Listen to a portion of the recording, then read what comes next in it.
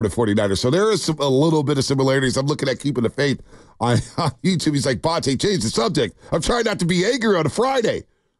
I understand. Trust me, we're going to turn this thing up in a second. So you guys heard me yesterday. You guys think I'm woofing, but very excited about the 49ers in 2024 with this offense. But I'm starting to feel it too. I mean, once Brandon Aiyuk, Trent Williams get back out there, that'll obviously be the next level. But even right now, I know it was a rough early part of the week for Brock Purdy. Personally, I don't like to get too wrapped up on early training camp stuff. I like to see some games actually get played. Some preseason games actually get played before I really start, paying attention to some of these results. I kind of look into it. It's a lot similar to like spring training in baseball. The first couple weeks, it's more about just get your bearings. Let's get things back, get back in the groove of things. And then once you start, once the games start up next week when they're in Tennessee for that first preseason game, then it's like, all right, let's start rolling. Let's start seeing how these guys look. Hopefully they run the ball enough in that first preseason game. I can't remember. I can't believe that was a talking point last year. We had jumped the shark. They didn't run the ball enough. Oh, they set Trey Lance up for failure. No, Trey Lance just wasn't good enough.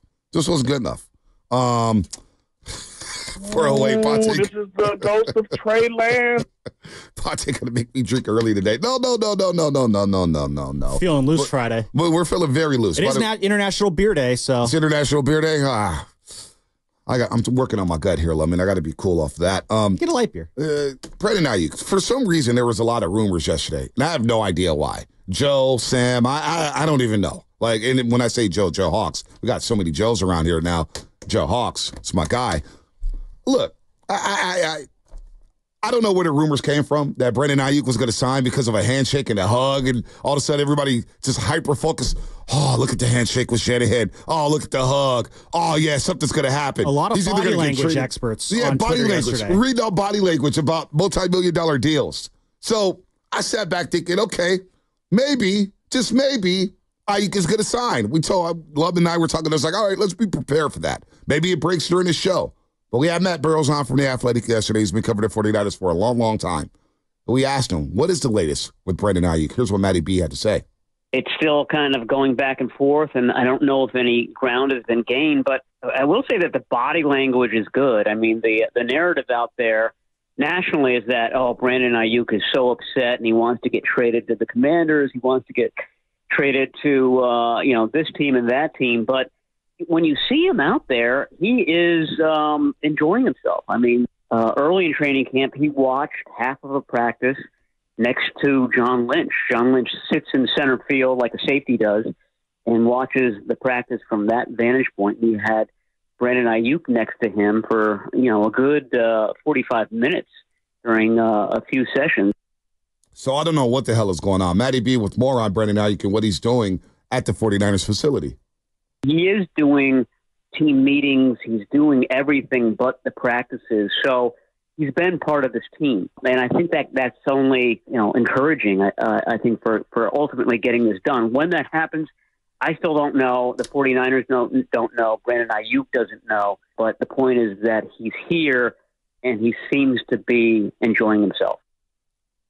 So he's doing everything but practicing. And you got to remember, as Matty B said yesterday, and Shasky and I have been on this too, Brandon Aiyuk has been one of the best players in training camp the last 2 years.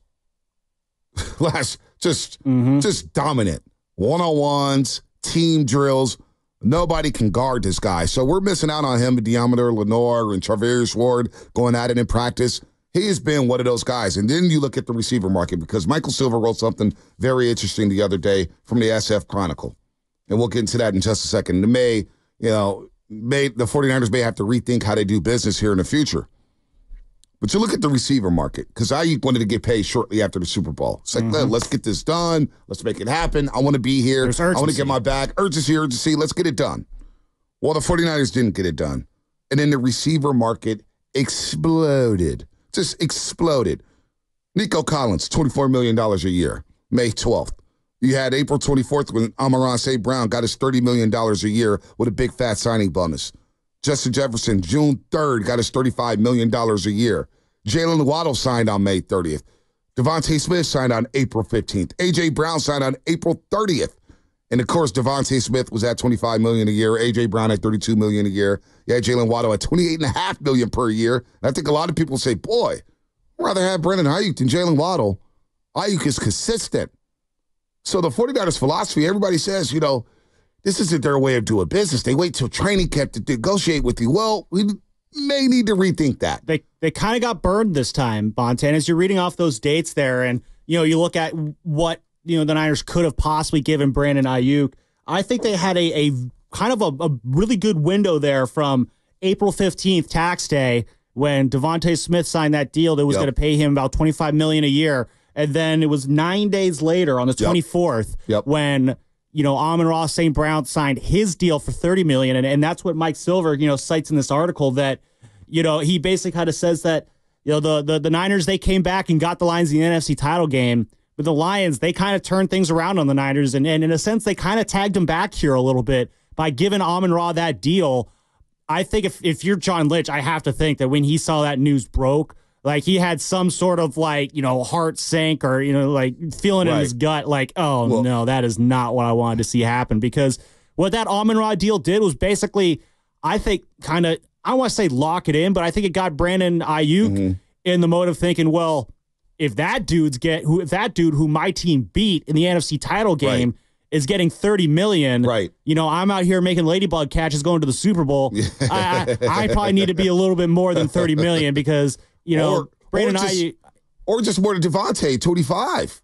Or Jalen Waddle at the 28.5. He said, hey, that's my baseline right there. But if the Niners would have done business earlier, because the reports are they haven't negotiated really with Ike since May up until training camp. Obviously, they're going back and forth with the agents and whatnot. But if they got it done, he may have gotten 23, 24, 25. And then all of a sudden, again, Fat Joe, yesterday's price isn't today's price. The goalposts move. All of a sudden, they get shifted because Devontae and Waddle and Nico Collins, they're all getting paid. They're all getting this big time deals. And now you're just like, hold up. Wait a minute. Now the ball's in my court. So, look, we could argue about leverage and who has leverage and who doesn't have leverage or whatnot. But the fact is, the 49ers may have shot themselves in the foot with the philosophy they have in terms of getting deals done. Now, Michael Silver in the Chronicle wrote Lubman about the Lions and how indirectly they may have affected the 49ers. Brad Holmes, the GM of the Detroit Lions, has done a great job alongside Dan Campbell, the head coach of the Lions. Brad Holmes spent $500 million this offseason. $500 million. Big-time extensions for Jared Goff. Big-time extensions for Taylor Decker. Big-time extensions for Penei Sewell. Big-time extensions for Amon-Ra St. Brown. And so when you think about what they did, the massive deals they got done back in April and then later on in the offseason made things a bit more complicated for his 49ers counterpart, John Lynch. So look, Amon-Ra St. Brown gets $77 million guaranteed. Penei Sewell becomes one of the highest paid left tackles in football. Now he's second because Tristan Wirfs signed his deal yesterday. He's getting $28.1 per year. Penei Sewell's getting $28 million per year, but he's got the $85 million guaranteed. But Brad Holmes decided, I need to take care of my own right away before everything starts happening with Tristan Wirfs and all the market and, Darius Shaw in Minnesota. He took care of his guys early. And I just wonder if the 49ers had to do it all over again, would they have gotten this deal done early instead of now it's lingering? Now it's lingering. Now the fans are thinking, man, what the hell's going on with Brandon Aiyuk, number 11? Are we really going to count on Ricky Pearsall, our rookie wide receiver? Are we going to count on him to stay healthy? Juwan Jennings, obviously, is ascending here with the 49ers, but also Trent Williams. You don't have big Trent Williams, and boy, it's going to be a struggle offensively. He makes this thing go, whether it's Christian McCaffrey in the run game, whether it's Brock Purdy in the pass game. You need big Trent. So not getting these deals done early and you're messing around, going back and forth, it may have shot the Niners in the foot. And it may come for you to do the legal. All right, Filmo. Now all of a sudden you may have to give these guys more money, and it impact your cap. All right, you're listening to 95.7 The Game, KGMC FM, and AC1 San Francisco, and Odyssey Sports Station, always live on the free Odyssey app. I wonder if Parag Barate, Lubman, and the Roasters out there, 888-957-9570, did the Niners shift their philosophy in how they do business with free agents or guys looking for new deals? Yeah, I mean, I think of, I remember Matt Barrows, he cited Moneyball yesterday, so I'm going to cite Moneyball too. And that's going to be the Billy Bean line, adapt or die. And the Niners, they kind of got bit there by their philosophy of waiting. And that, I agree with you, Bonte, they are going to have to change things because it's not just the Brandon Aiyuk deal. It's the Brock Purdy situation. Obviously, they can't sign, Brock Purdy, he can't sign his deal till next year. So it's a little bit different. But, Jared Goff, Jordan Love, Tua Tagovailoa, they have jacked up the price on Brock Purdy to where Jed didn't need to say it. He was going to be getting a reset the market deal. Of course, when Jed says it, though, it makes it more real every time you see one of these quarterbacks sign their own reset the market deal. And then again, they waited on Trent, and that's the interesting thing because I think Barrow said yesterday that the Niners knew this was coming down the pipe with Trent Williams, but then they still sit back and they let Sewell and Wirfs reset the market on them, and so it's like.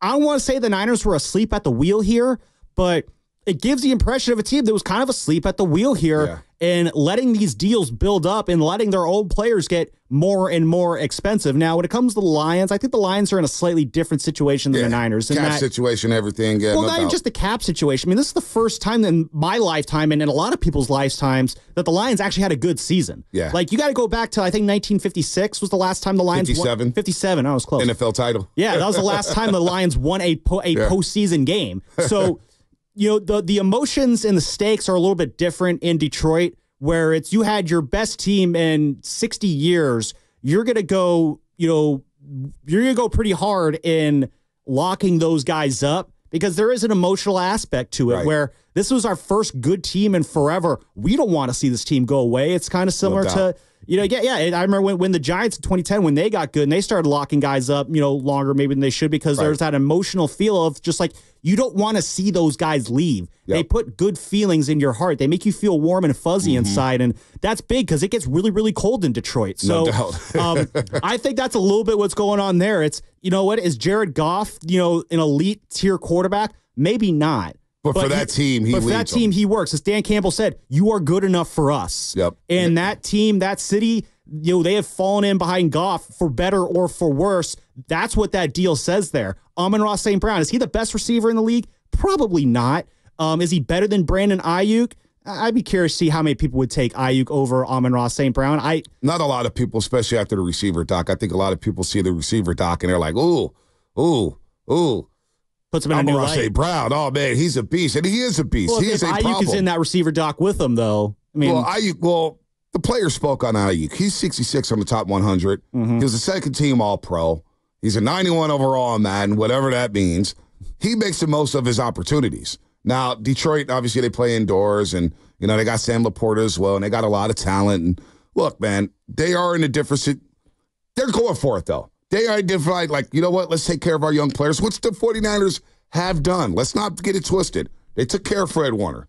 They took care of George Kittle. They took care of Nick Bosa. They took care of Deebo Samuel. They took care of Jimmy Garoppolo. They've been taking care of guys for the last 5-6 years. Dre Greenlaw. This was kind of the first year where the Lions have had to take care of their guys. So there's not as much, I think, stress on their future cap allocations right now as with the Niners. Now, of course, everything I see about the Niners is that they can't afford to pay everybody this year. It's, the financial crunch that will come next year. And, maybe we can get into that later because if that's the situation, again, it's not my money, and I'm not like Shasky. I am very pro-player. I am very anti-team business. I want these billionaire owners to spend as much money on this product as possible because it's not my money, it's your money. Keep spending it. No doubt, no doubt. But it's just to that point, too, though, I don't want to say that the Niners didn't do anything because they did take care of McCaffrey in the offseason, which was like, wow, okay. We all kind of thought that, man, what if McCaffrey decided to hold out after the season he had? Well, they took care of him, and it happened very quietly. And when people were like, well, where's McCaffrey at for OTAs? He's getting ready for a wedding. Then I got tipped off that, NBC was doing some promo shoots, and McCaffrey showed up. So I was like, we may be getting some news soon. And, of course, the next day, he signs a contract extension. Juwan Jennings signs a tender, right? But Aiyuk and Trent, how long will this last? How long will it last? But for some positivity, folks, how about this? Dre Greenlaw is going to be out for a while, right? And we talk about Patrick Willis at linebacker.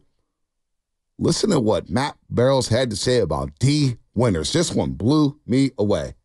He's fast. I mean, he made a play yesterday in the backfield. I think every longtime 49ers reporter thought the same thing. He wears number 53, and he comes swooping in and makes a big hit on a running back 5 yards deep in the backfield. And your initial thought was, what's Navarro Bowman doing back out there? The same number, the same kind of physique, Wow. the same kind of flashing into the offensive backfield. Arrow up for him. Number 3 linebacker doesn't play a lot of snaps, but number 3 linebacker becomes number 2 linebacker if there is an injury. Navarro Bowman, D. Winters. Sounds good to me. That's a pretty good guy to get comped to. Matt Barrows is just not throwing that out there. He's not that type of dude. No, he's a straight shooter on that. So I can't wait to see him in this preseason opener against the Titans. How much better has he gotten? I can't wait to see it. Wow. Navarro Bowman. They thought they saw 53 Navarro Bowman, who's now with the Chargers staff, is going to be in Ohio tomorrow, Canton, Ohio, seeing his boy Patrick Willis get his gold jacket. Navarro Bowman vibes? There's going to be a very big spotlight on D. Winters now the rest of this preseason There's here. no doubt. Now, I mean, I don't want to put too much, expectations pressure on Winters. Let's see what he does on the field. Let's just not say he's Navarro Bowman 2.0. No, we're not saying that. We're not saying that. But if you're worried about, because we can get into this on the other side here, I know we're up against it, but one of my big concerns with the Niners defense was in the draft, they really didn't address the absence of Dre Greenlaw. Mm-hmm. I thought they would, reach a little bit higher for a linebacker to try and replace him there, because it's not just when Greenlaw will come back, it's what kind of Dre Greenlaw will you be getting when he does come back. But if the reason they didn't do that is because they got, D. Winters out here doing Navarro Bowman impersonations, all right, that makes a little bit more sense. No, now. that does. And they believe in their player development. The Niners have done very, very well when it comes to developing their own talent.